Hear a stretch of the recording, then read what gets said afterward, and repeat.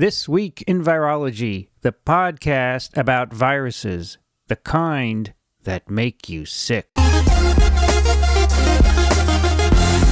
From Microbe TV, this is TWiV, This Week in Virology, episode 1027, recorded on July 20, 2023. I'm Vincent Racaniello, and you're listening to the podcast all about viruses. Joining me today from New York, Daniel Griffin. Hello, everyone. Not too long ago, Daniel, there were rumblings about perhaps having Mpox outbreaks. Has that ever materialized? Just a few here or there. We haven't seen any major outbreaks yet, so we'll keep an eye on that. The models all said we were going to have a big outbreak. You can't trust the models. Okay. Okay. Actually, I would worry about August, just to kind of let everyone, just sort of speaking about, what I know about behavior. We'll see what happens next month. We're almost there. Okay. And I don't know if you noticed, so we just recorded This Week in Parasitism. I'm wearing my Giardia bow tie. That figured in part of the episode, didn't it?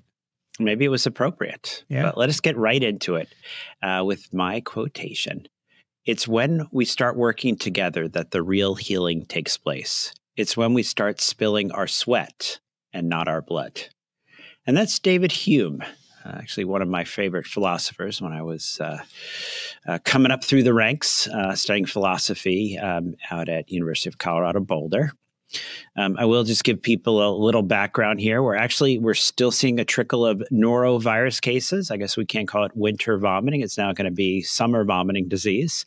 A number of Babesia cases. COVID's just sort of this low rumble in the outpatient.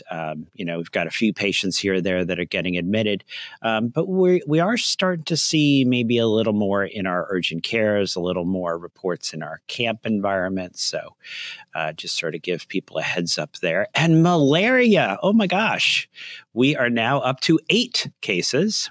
Another case was just diagnosed on Tuesday in Florida. RSV, wanted to share the news here. Really a lot going on in RSV.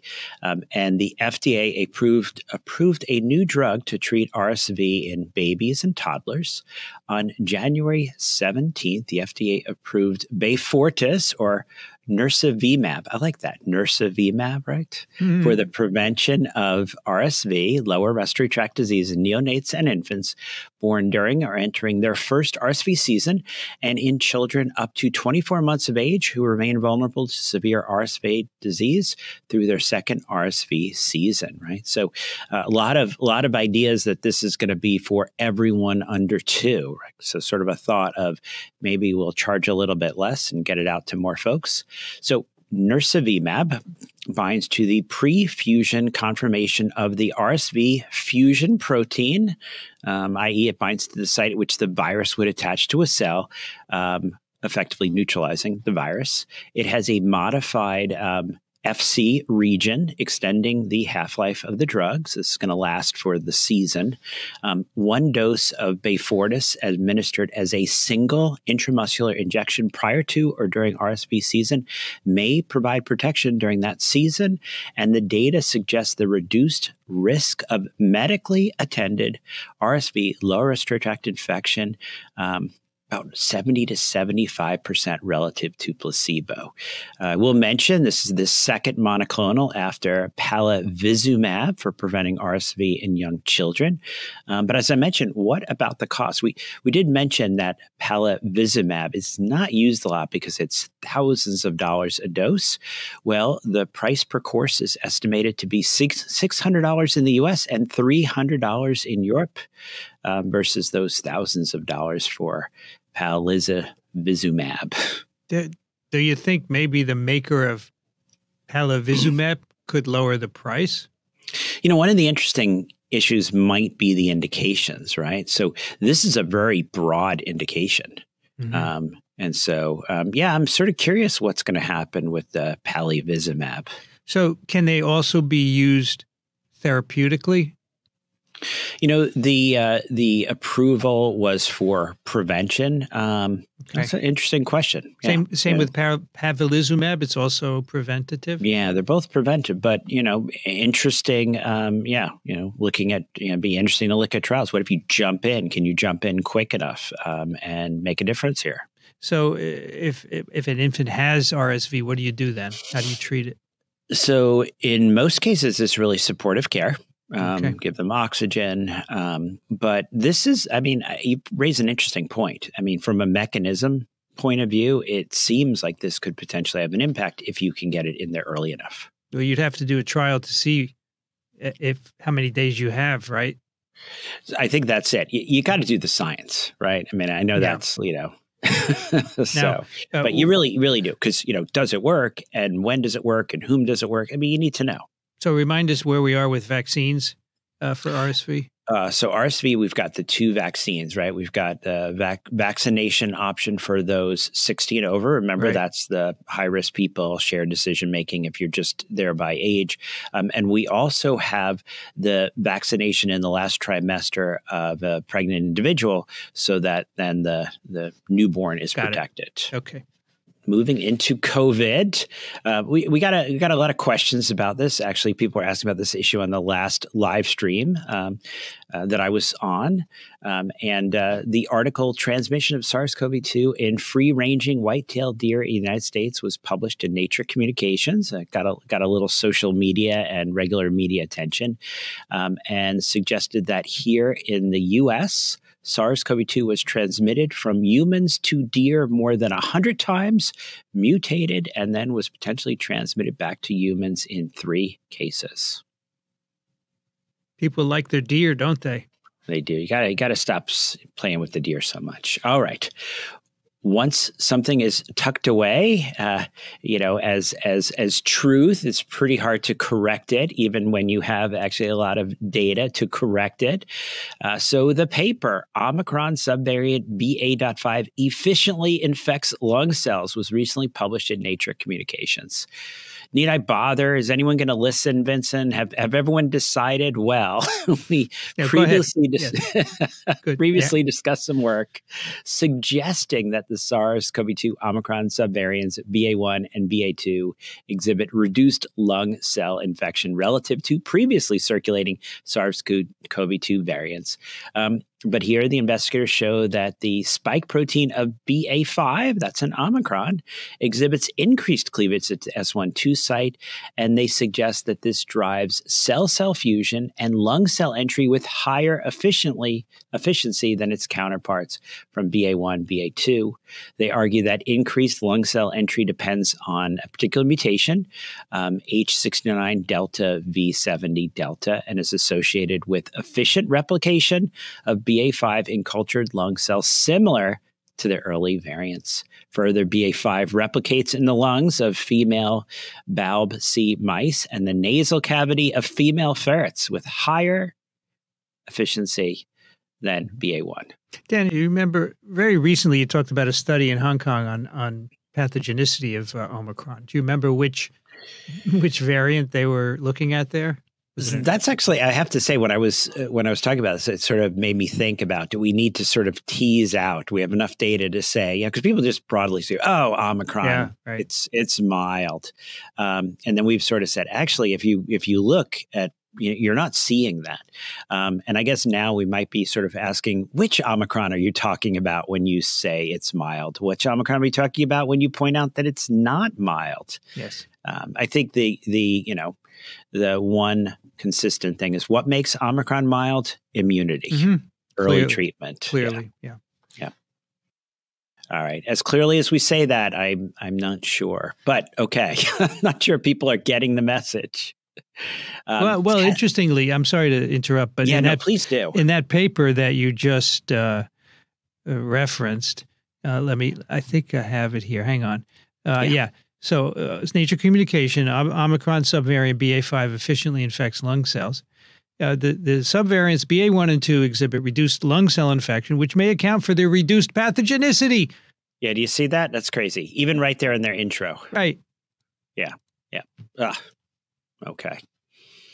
All right. The article, COVID-19 Scent Dog Research Highlights and Synthesis During the Pandemic of December 2019 through April 2023, was published in the Journal of Osteopathic Medicine. And they reported, they looked at a bunch of studies that analyzed how dogs might detect COVID in asymptomatic people. It's interesting. I'm going to say COVID, right? Because we've tried to point out they're not sniffing the virus. There's something about the people. They're able to detect asymptomatic people. They're able to detect folks with long COVID, I like that. And they're even able to detect folks with some of the new COVID due to variants. Among the 29 studies they looked at, in the field studies, the dogs performed comparable to PCR tests with, are you ready for this? Sensitivity ranging from 68.6 to 95.9%. With 3 of the 6 ranging between 92 and 95.9. The specificities ranged from 75 to 99.9, with 3 of the 6 ranging between 95.1 and 99.9. So different dogs, but all the dog sniffing results occurred, are you ready for this? In a matter of seconds to no more than 15 minutes. Not 4 days, not have I gotten that test result? I got it done on Monday and it's Saturday. No, minutes to 15 minutes at most. Much faster than other forms of testing. And yes, if you look up this article, lots of cute dog pictures. So the bottom line is that technology is for the dogs. The dogs win. I saw this title, COVID-19 Scent. I thought it was 19 cents, and it meant there was a cheap. How much is that? That'll be COVID-19 cents. Right. All right. I wanted to throw this out here because this is something that I think it's been sort of bouncing around. I sort of want to, hopefully I'm trying to generate some angry emails. But here's a question I've got, ventilation, transmission. Is SARS-CoV-2 airborne or enhanced droplet, right? Because different medical centers use different terminology.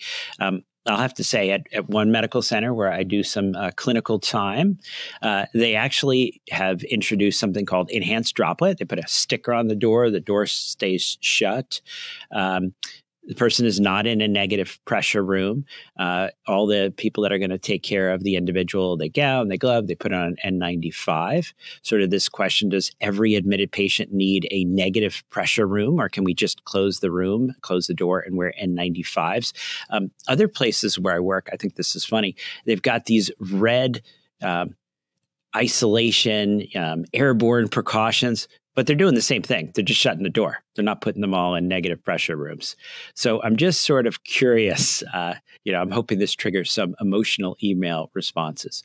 One is, I think you got to be honest, right? If you're doing enhanced droplet and you're just shutting a door, that is not a negative pressure room with 15 air exchanges per hour and negative pressure relative to the hallway with particularly an antechamber. So pointing that out, folks. What's an enhanced droplet, Daniel? So it's actually this new approach where they basically have said, okay, we're going to shut the door. Everyone taking care of the patient is going to wear an N95, but we're not going to require that every single COVID patient be in an individual negative pressure chamber. I see. So they're all in the same area. They're regular. You can put them on a regular floor. You can put them in a regular room. You just keep them either cohorted by themselves, and you keep that door shut, and everyone going in and out is practicing this sort of enhanced hygiene. Okay. All right, COVID active vaccination immunity. Perhaps a little controversy. You're going to like this one, Vincent. I tell you ahead of time. T-cell immunity against severe acute respiratory syndrome coronavirus 2, measured by an interferon-γ release assay, is strongly associated with patient outcomes in vaccinated persons hospitalized with Delta or Omicron variants, published in JID. So these are the results of a prospective longitudinal study, including vaccinated patients hospitalized with Delta and Omicron SARS-CoV-2 variants.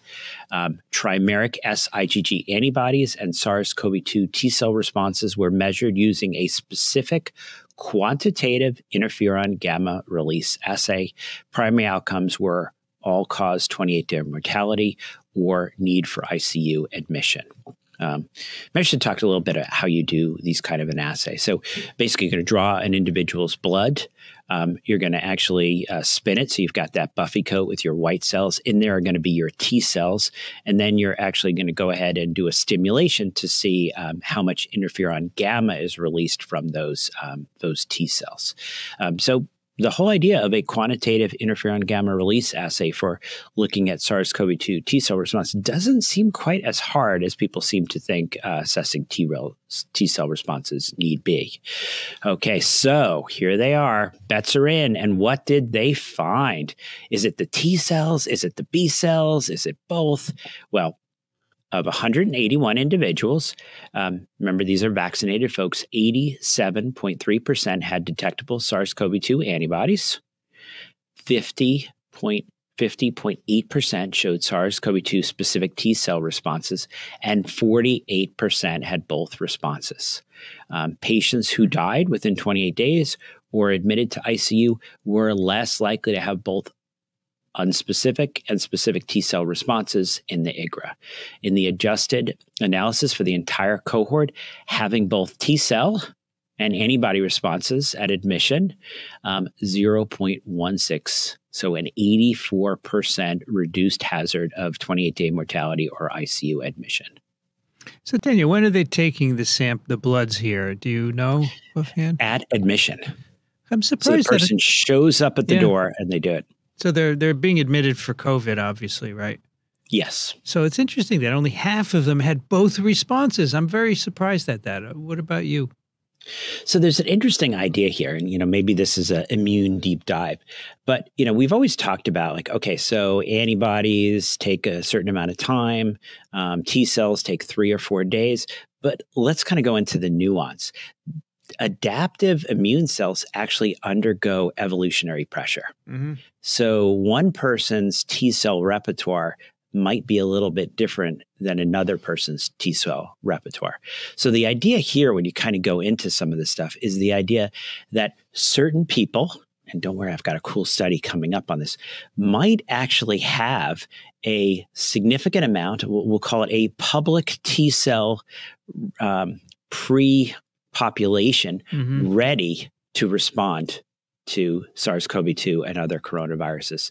So the idea here is maybe what we're seeing is maybe certain people, when they get that proper vaccination, are getting this sustained T cell memory and response. Or, as we'll talk about a little bit later, maybe certain people with the right HLA subtype, right, MHC molecules might be sort of primed. Yeah, it's a possibility. Are they using a mix of peptides here, right? The covering whatever, the whole spike or something like that? Do you know? That I don't. Because I'm sure they're not just using a single peptide, because that could be a problem, right? That could skew. Yeah, that could skew things. All right. But I thought it was interesting. I mean, we're starting to see, well, in this paper, we're seeing like just having the antibodies alone, that's not enough if you've got that T cell. But here, we say it's admission, right? Most people getting admitted for COVID, it's during the second week. They should have had enough time to have a T cell response. Yeah, sure. So it's the people who, and half the people, right? 50.8% have a specific T cell response. 49.2 don't. So half the folks here it is second week and the T cells are not kicking in. Yeah, I would be interested to know if you waited a bit longer, if they would, right? Yeah. Is it timing? Is it a binary? So, yeah. Okay. And they do a nice figure two as a really nice, probability of event-free survival. And they follow that over time. And you really see this separate, out over time. And boy, the folks that have the IGRA positive as well as the B cell IgG response really doing much better. Well, this is good to see data that support what we've been suggesting and others. I mean, Alessandro Sette and Shane Crotty saying the T cells are, John Wary, the T cells are important. Now we see some data starting to support that, right? I like the way you word that, right? Because that's science, right? I mean, science is we're waiting for the data. We're willing to, modify, our ideas. And so this has been a big discussion for a long time. How important are the neutralizing antibodies? How important are the non-neutralizing antibodies? How important are the memory B cells? How important are the T cells? And here we're really seeing a huge impact of having an appropriate T cell response. All right, moving into COVID, the early viral upper respiratory non-hypoxic phase. This is for some the first week of viral symptoms. But what about those people who have no symptoms? Is that fair? Well, it may not be fair, but there might be an explanation. So the article, A Common Allele of HLA is Associated with Asymptomatic SARS-CoV-2 Infection, recently published in Nature. So this study enrolled 29,947 individuals for whom high-resolution HLA genotyping data was available in a smartphone-based study designed to track COVID-19 symptoms and outcomes. Their discovery cohort, N equals 1,428, comprised unvaccinated individuals who reported a positive test result for SARS-CoV-2. They tested for association of 5 HLA loci, that's human leukocyte antigen, with disease course, and identified a strong association between HLA-B 1501 and having an asymptomatic infection observed in 2 independent cohorts, suggesting that this genetic association is due to pre-existing T-cell immunity. They show that T cells from pre-pandemic samples from individuals carrying HLA-B 1501 were reactive to the immunodominant SARS-CoV-2 S-derived peptide, and again, NQKLIA-NQF. The majority of the reactive T cells displayed a memory phenotype. That's important to think about, were highly polyfunctional and were cross-reactive to a peptide derived from seasonal coronaviruses.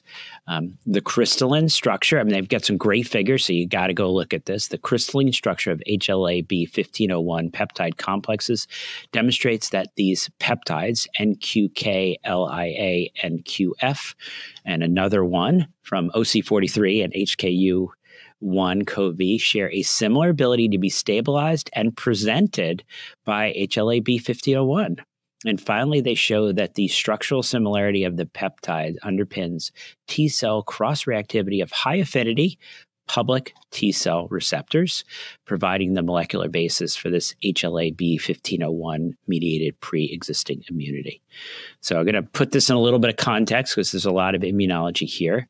A significant association of HLA-B 1501 with asymptomatic infection, right? So that's, you're basically genotyping people. And if you've got this HLA-B 1501, you have an associated with asymptomatic infection after they adjust for a bunch of variables, odds ratio of 2.4, so about 2.5 times. But then there are strong additive effects for associated genotype. So individuals that have 2 copies were more than 8 times as likely to remain asymptomatic than individuals carrying other genotypes. So we see a odds ratio of 8.58. So overall, about 20% of individuals, so 1 in 5 of the individuals who remained asymptomatic after infection, carry the HLA-B 1501, compared with 9% among patients reporting symptoms. So the HLAs present on the surface of the infected cell the viral peptides, and then the T cells recognize that and kill that cell. That's the basis for HLA, right? So what we're saying is, if you have a particular HLA, it's really good at presenting a particular peptide that's recognized by the T cells that these people have. But not everybody has those T cells, right? Exactly. Or the MHC, because the MHC, right? So this is the MHC. This is MHC, cells, yes. But yeah. So really interesting. It's this whole evolutionary impact. I was trying to tease this out. So there's an evolutionary impact on adaptive immunity.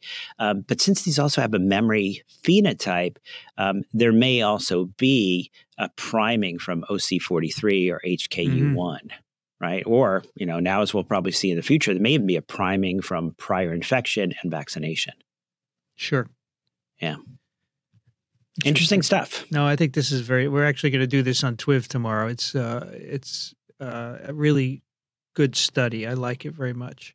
Oh, this is great. Well, I will be listening. And what do we do? Whether you have, this or not, if you are symptomatic and high risk, number 1, Paxlovid, number 2, Remdesivir, number 3, Molnupiravir, convalescent plasma in certain situations, avoid doing those harmful and useful things. And just a reminder on the small print in the CDC isolation recommendations. As I mentioned, we are seeing folks that are testing positive, that are symptomatic. And the question comes up, what am I supposed to do? Can I just go to work? It's just COVID. Well, what is the CDC that updated the recommendations in May? What is May 2023 recommendations? And here are just to run through them. If you test positive for COVID-19, stay home for at least 5 days and isolate from others in your home. You are likely most infectious during those first 5 days. And that's really the science. I mean, 85-90% of transmission is happening in those first 5 days. Recommending that you wear a high quality mask if you must be around others at home or in public. I mean, some folks have to. Do not go to places where you can't wear that mask. Try to separate from others as much as possible using a separate bathroom. Take steps to improve the ventilation, right? Keep those fans on, open those windows. Not sure how exciting that is in 95-degree heat. Don't share personal household items like cup towels and utensils. You shouldn't do that anyway. And then if you have no symptoms, you may end isolation after day 5. And that's where everyone stops reading. Then the small print. What is the small print? Regardless of when you end isolation, until at least day 11, avoid being around people who are more likely to get very sick from COVID-19. Remember to wear a high-quality mask when indoors around others at home and in public, and do not go places where you're unable to wear a mask until you're able to discontinue masking. And then there's actually a few other things that are sort of thrown in.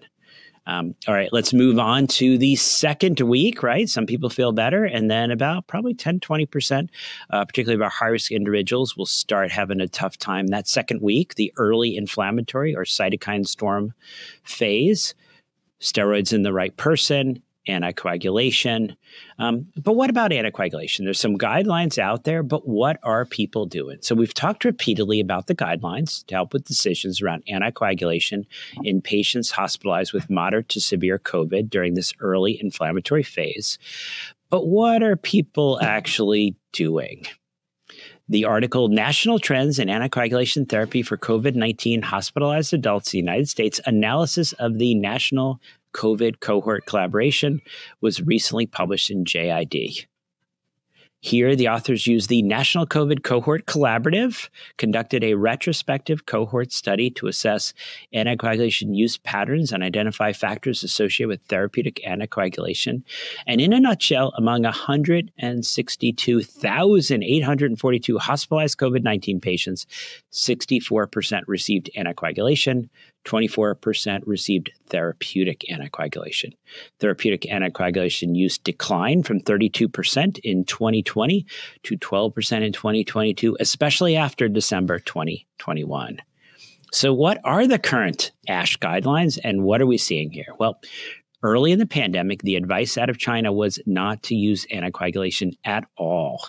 Well, this guidance rapidly changed, and we moved to low-quality evidence suggesting to use full-dose anticoagulation for fuller patients, therapeutic dose for critical patients with concerns about bleeding risks outweighing benefits.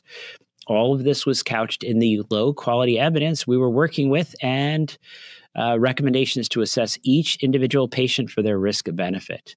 Now, in this study, a few things stood out. 2/3 were getting anticoagulation, and actually, surprisingly, 1/3 got no anticoagulation. I have to say, that's sort of interesting because this was the COVID wars. It was a great New York Times piece where really a lot of us in the trenches quickly realized that not using anticoagulation, the majority of our patients were having significant thrombotic embolic complications. So sort of surprising that still about 1/3 of patients are not getting anticoagulation at all.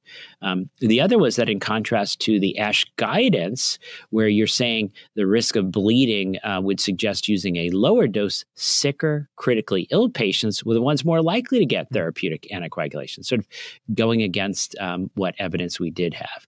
And also the association with not using full dose anticoagulation with Omicron and in patients that have been vaccinated. All right. Remdesivir. Remember, we've talked a little bit about that. And actually, we have an update on remdesivir. I wasn't sure where to put this, but they have updated the approval. So this approval is now for use in patients with severe renal impairment based upon results from a phase 1 study, as well as results from the phase 3 Red Pine trial that demonstrated the pharmacokinetics and safety profile of Veklury or remdesivir. So basically, for a while, we've been talking about using remdesivir in individuals with severe renal impairment, including those on dialysis. And here it is now approved. So no longer stepping outside of the product insert, the directions, you can use remdesivir independent of renal function. Also, no drug-drug interaction. So again, really a great option when we have access. And all right, let us move into COVID, the late phase, past long COVID. I'm going to suggest people spend a little time. I was going to say those interested, but everyone should be interested in long COVID. The review article, The Immunology of Long COVID, was recently published in Nature Reviews Immunology. And really, in many ways, this is the greatest hits of theories behind the cause of long COVID. And in Table 1, they lay them out. I have to say, just to qualify, like people tweet this out. Look, they finally admitted. I'm like, they're just sort of listing the theories. So, yeah, take a deep breath there. But okay, what are the hypothetical mechanisms underlying long COVID pathogenesis? So one, and I think we definitely see this, organ damage in targeted tissue, right? There are folks who have loss of pulmonary function. And so, really, people who have cardiac damage that occurs. So there certainly can be damage in targeted tissues. Another hypothetical mechanism is persistent virus or antigen reservoirs. Another is reactivation of Epstein-Barr or other latent viruses, maybe even activation of endogenous viruses. Changes in inflammatory activation, systemic immunity, immune subsets and their transcription profiles. The theory of vascular endothelial activation or dysfunction. The hypothesis around a role for mast cell activation.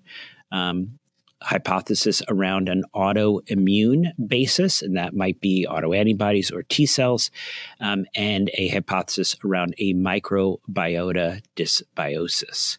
Now, there are 166 references, so it's really a great way to sort of look through and see what all the different research are on the different theories.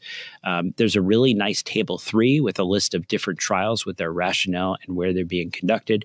But I should just point out for everyone who's been tweeting this out there, this is a list of theories.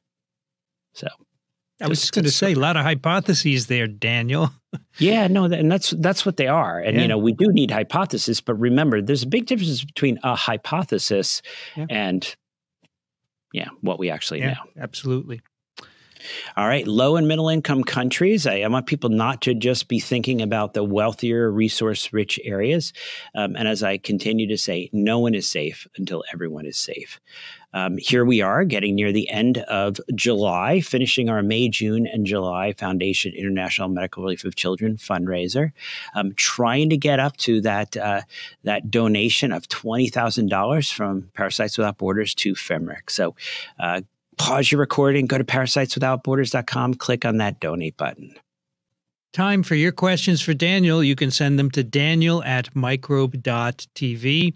Alice writes, I am 79, reasonably healthy with SVT. I had a bivalent booster in October 22, which I think was my 5th shot, and wonder whether I should have another bivalent now or wait until the fall for the potentially new booster. Related question, do you think we have some protection now, even though the last booster was in October? I think you told someone that if they had 3 shots, they're pretty well protected, but not sure. Okay, no, this is great, and repetition is important here. So, Vincent and I have been talking for a while about, what are we trying to achieve with these vaccines? What do we try to achieve with vaccines in general? And it's protection against disease, right? We've talked, polio is the great model, right? That injected polio vaccine does not protect you against infection. It certainly does a great job of protecting folks against disease, the disease polio with the paralysis. So we are continuing to see durable protection against disease with those 3 shots.